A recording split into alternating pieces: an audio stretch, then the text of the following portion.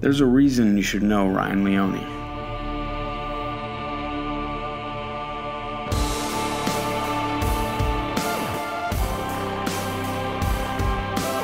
Is it because his story has sex, drugs, and rock and roll?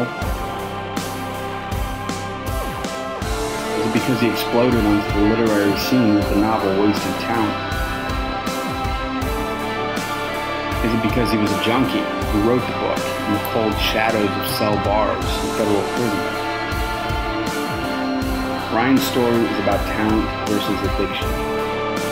This is a story about going to hell rapidly and climbing out of it slowly.